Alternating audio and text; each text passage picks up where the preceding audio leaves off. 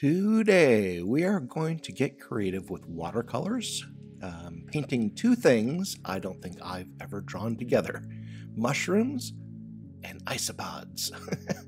Why should we combine these two subjects? I have absolutely no clue.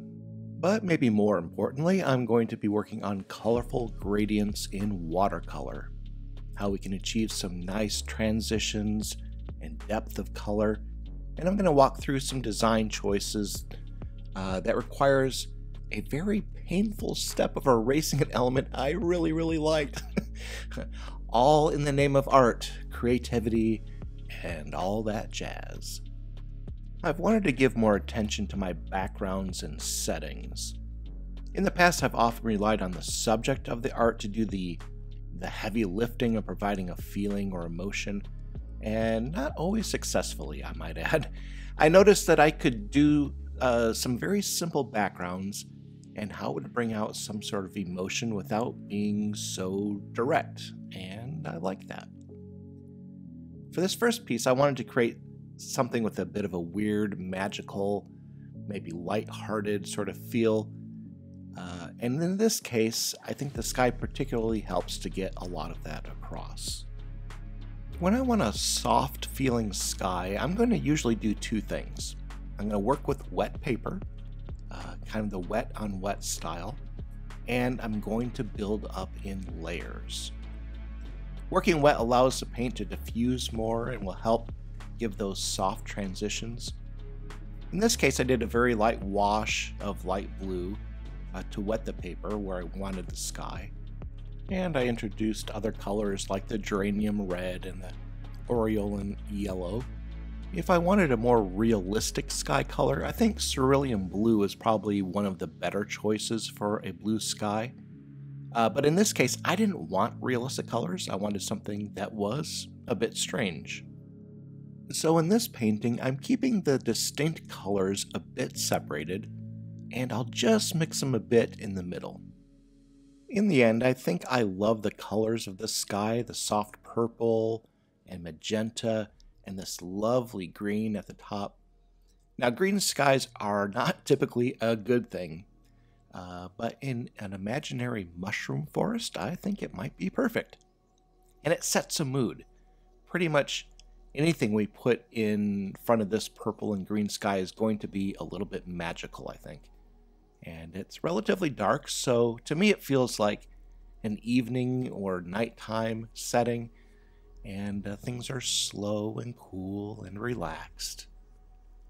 And you can see, in addition to the sky and its many coloredness, I'm painting hints of other mushrooms in this mushroom forest. You'll notice too that I'm painting directly over the sky. I'll paint those mushrooms in medium washes of purple, and I'll let the sky colors come right through there. Now, I'm doing this for two reasons. One is, it's just way easier to do that, but also it makes those elements feel part of the background and aren't going to demand lots and lots of attention. In my next painting, I will do the sky in a different way, but with some similar techniques, and I'll get to that in a little bit. My work in the foreground kind of got lost because I wasn't positioned correctly under the camera, but I wanted to add that you can use some of the colors from the sky as a light wash in the foreground too. Especially in this case where you have the horizon line, you can sort of feather in the sky into the horizon a bit that way. I'm using a similar layering technique on the mushroom cap here, using layers of paint on the paper, drying them, and then washing another color on top. This, I think, brings some depth to the colors. You'll see these orange and brownish hues that will kind of come through beneath that eventual darker purple color that it will be. And it almost lends a bit of a woody or meaty sort of feel to this mushroom. It's a little bit more organic, so I think that works out pretty well. I do think about where the colors are on a color wheel, making good use of color opposites and analogous colors. For instance, the cap of this mushroom with its purples. That fits in nicely with the sky. But the pink underside, you know, that's right where this greenish sky would be. So that element will definitely grab some attention. In fact, in the end, I think maybe it grabs a little bit too much. In retrospect, I think I should have reflected some of that pink onto the mushroom's face. And I think that would have worked out really well and kind of tied that together a little bit more and given a little bit more weight to the face of this mushroom. But you notice that I'm not using really strong, like primary colors, you know, big, bold reds and greens for the most part, because I wanted this to be a little bit calmer. I didn't intend to, but I did use more forceful use of opposites on the other two main characters. The little red ladybug on the bright, you know, greenish yellow leaf, and the blue and orange isopod, which I haven't filled in yet, but you'll see it. I know I didn't consciously decide to do this, but I know why I did. I wanted them to be noticed, and they're so small, and they needed to visually compete a little bit with this big old mushroom head guy. And I could have toned these down a bit in the end, and I think it still would have worked. But, you know, it's hard to say. I do like the bright green leaves, though. I think it just brings some highlights to them, and I think I like the overall feel of this. A bit mysterious and strange, but in a good, happy, and maybe even trippy sort of way. The mushroom forest full of friends. And moving on to my next thing. I had two people ask about some composition choices I made last week on a couple of these pieces here that I did. And I noticed that I had a hard time putting those choices into words because I'm usually reacting to something that's been drawn, or I'm just having a feeling and working things out intuitively. And when I saw that I wanted to make a change to my initial sketch, this one right here, for another drawing, I thought, well, this is a good opportunity to try to explain why. Content-wise, I can't tell you why my brain came up with these mushrooms growing out of an isopod shell. I can't speak to that part. But very typically, I drew this main part away from the center of the page. People refer this to as the rule of thirds, which honestly does not mean take out a ruler and find where the 1/3 lines are. It's more like not in the center, not on the side. And by the way, putting something in the center is not a bad design choice depending on what you're going for.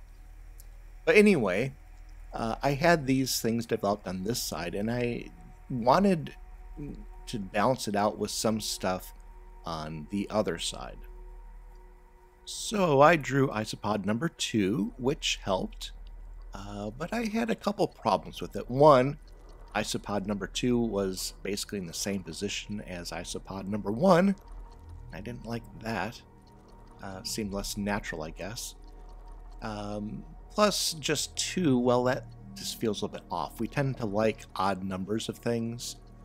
3 is better than 2 or 4, usually.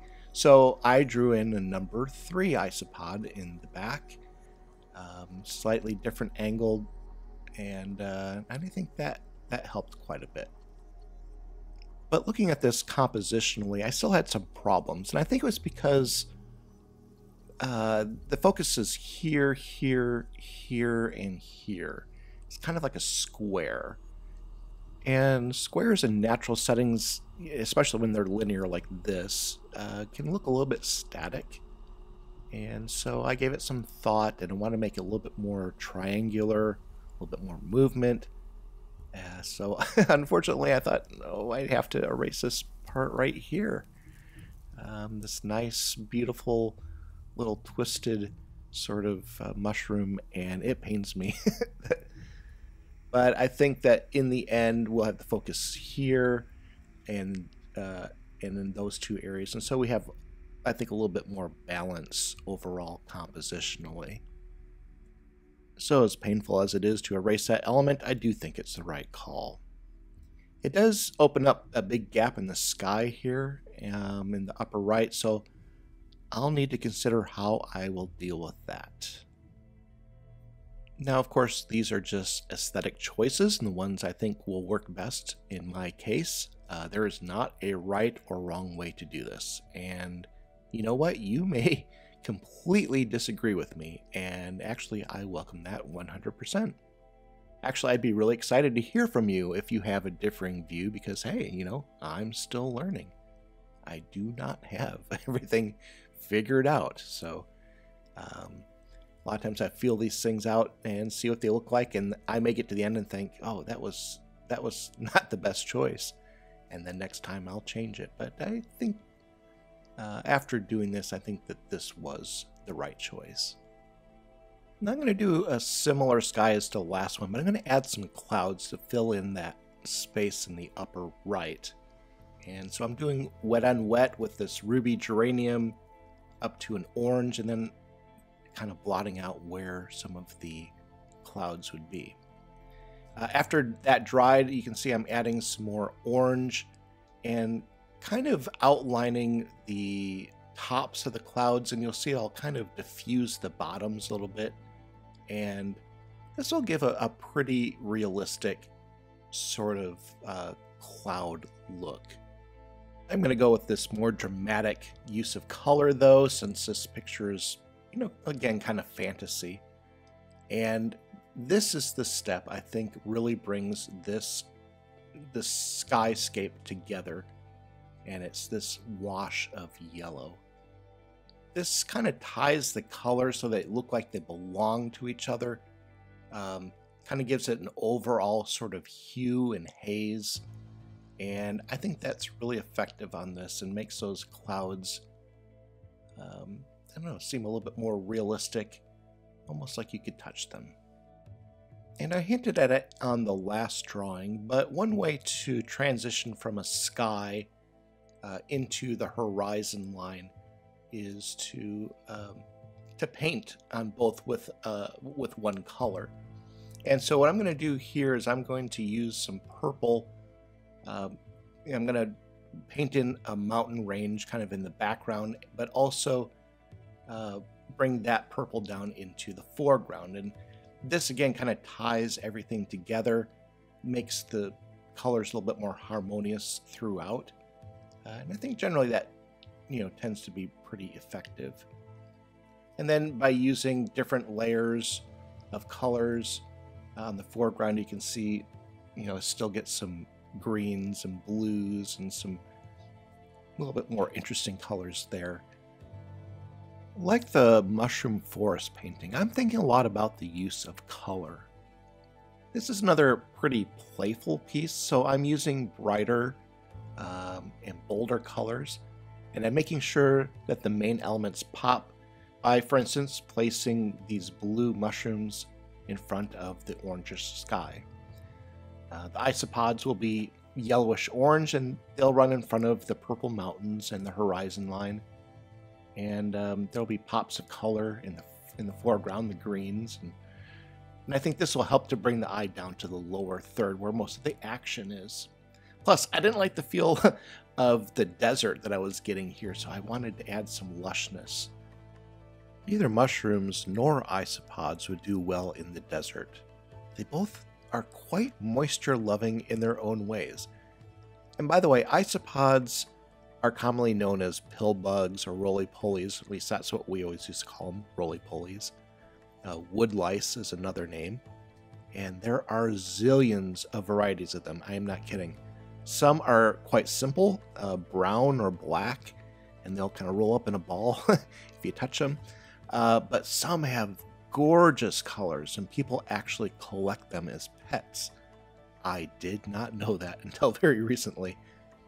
And like mushrooms, they are crucial to the ecosystem as decomposters. They break down dead organic matter.